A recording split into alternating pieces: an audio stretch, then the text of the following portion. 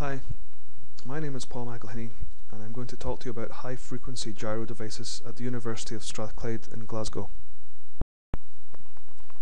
The Department of Physics at Strathclyde has three major research divisions: nanoscience, optics and plasmas. Research into high-frequency microwave devices is undertaken by the Atoms, Beams and Plasmas group, which is part of the Plasmas division.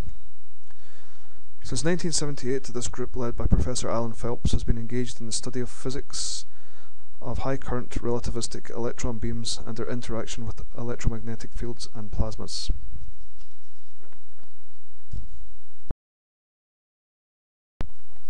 A microwave oven is so named due to its operating frequency, which is within the microwave region of the electromagnetic spectrum. This is generally defined to be between about 300 MHz and 300 GHz. Below 300 MHz is called very high frequency, or VHF, and above 300 GHz is the sub-millimeter wave region. But microwave ovens are not the only microwaves that are encountered on a daily basis. Microwave wavelengths are also used in communication systems, including satellite, radio, television, mobile phone, and data transmission applications. For example, Wi-Fi internet connections operate in the microwave range. The microwave industry is therefore a huge multi-billion-pound market that is constantly evolving, and so there is a need for continuing scientific research to fulfill new applications, as well as providing better and more efficient solutions to present technologies. There is much interest at the moment, for example, in finding new ways to police airports, and very high-frequency microwaves can be used in the next generation of airport scanners.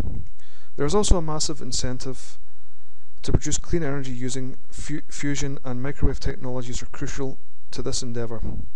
As mentioned earlier, the communication industry has a need to expand its frequency ranges as the current frequencies have become more crowded, as well as new higher resolution radar is also at the cutting edge of research.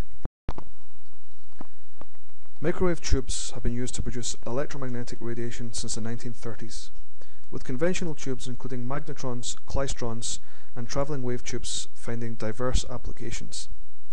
Early advances in this area were closely tied with the research and development of radar during the Second World War and the subsequent use of the technology thereafter by the scientific community for the development of particle accelerators.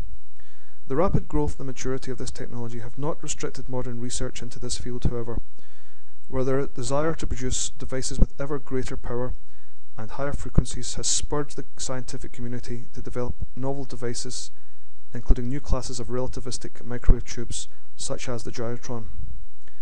A gyrotron amplifier is a high-powered microwave vacuum device that makes use of a relativistic interaction between an electron in a static magnetic field and an electromagnetic wave to produce a coherent source of amplified radiation.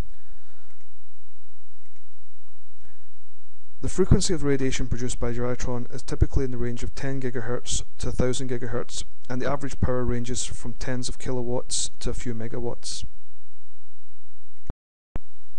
The Atoms, Beams and Plasmas group at Strathclyde has been developing a new and unique gyrotron which can be seen here in our lab. Here we are looking into a bay which is constructed using toughened concrete blocks with a lead roof and door. This is due to the radiation given off in the form of high energy X-rays when the device is operational. The gyrotron amplifier can be seen in the centre of the picture facing out towards the camera, in front of which is a detector that is connected to diagnostic equipment outside the bay. To the left of the gyrotron are some components forming the power supply, and below can be seen the vacuum system that is required to keep the system at extremely high vacuum. On the right is the cooling system that maintains the temperature of the electromagnet. A closer look at the bench shows the cooling hoses in greater detail, connected to the main magnet and a less powerful secondary magnet at the rear. The interaction cavity is inside the main body within. Here is also the output window where the radiation exits the system and is measured by the detector.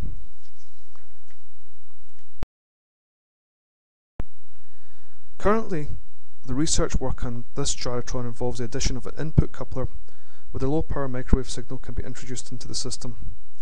A new interaction cavity is also under construction. This is a complicated helical structure designed especially for this application.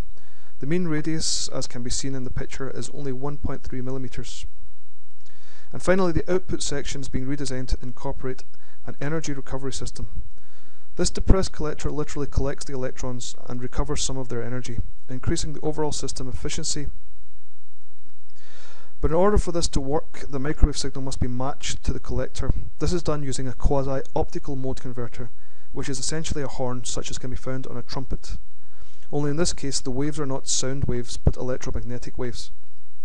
This represents a new approach to design and construction of a gyrotron amplifier and will allow much greater operational frequency range to be achieved.